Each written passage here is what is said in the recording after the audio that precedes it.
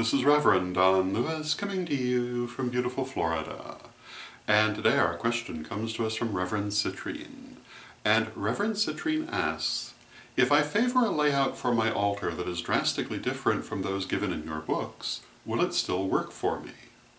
And let me say first that in answering this question, I feel that the answer has relevance far beyond just my books, but would apply to any books that give particular instructions for altars. I would say it would be the same answer across the board.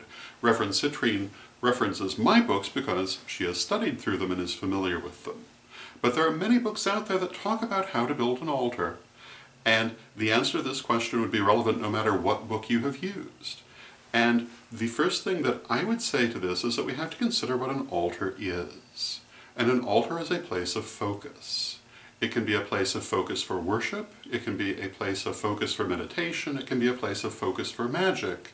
But what it always is, and the only thing it always is a place of focus. And it can be as simple as a clear spot on a table, or it can be very, very elaborate.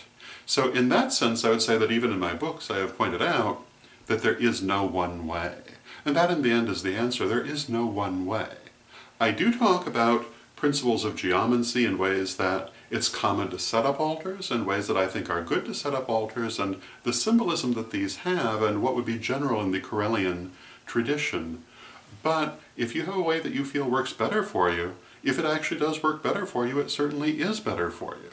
And you should always be guided by your own inner sense for what is going to be good for you. Whatever helps you to have focus in an altar is what you need.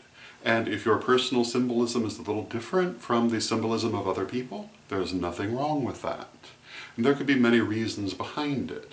One of the things we talk about a lot is past life influences. And sometimes you'll find that you'll be drawn to do something in a certain way for reasons you don't necessarily understand, which may turn out to be being pulled through from a past life, and it can be important to follow these and see where they lead. So I would never say, for that or for other reasons, that if you're drawn to do your altar in a different way, that you should not do that. Rather, I would say do what works for you, and in general, that is my advice. What works is what works, and that's the thing that you need to do. Coming back to altars, there are many, many different ways to do them, and all they need to be is a place where you can focus. And I've often said that the true altar is the heart, and the true altar is within you. The external altar is just to help you to have that focus in the external world. And how you set it up really is not that important compared to that you set it up. And it's more important that you engage in worship, in meditation, in magic, etc., than the exact layout that you use. The layout is really only window dressing. It's the same with ritual.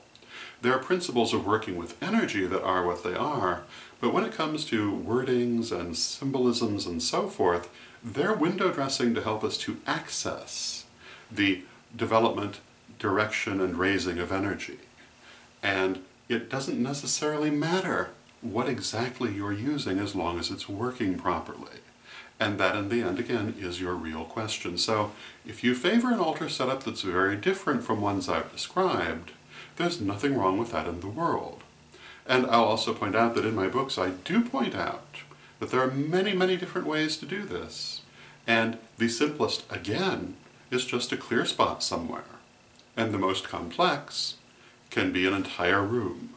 It's entirely up to you in terms of what you want, in terms of what works for you, and in terms of what you have access to. So those would be my thoughts on the matter. I hope you find them helpful, and until next time, may you blessed be. Pray for peace. Pray for love. Pray for stability. Pray for the nation where you live. Pray for the world. Hello, this is Reverend Don Lewis coming to you from witchschool.com. Are you looking for the best in pagan and magical education? With more than 12,000 pages, witchschool.com is like having your own personal library with individual learning assistants to help you study. And Witchschool's Anyone, Anytime, Anywhere education system is available any place on Earth, anywhere you are and anytime you want it, as long as you have an internet connection. Witchschool's lifetime memberships are a great value. They really do last a lifetime. They've been there for years and they'll be there for years to come. So get your membership today at witchschool.com.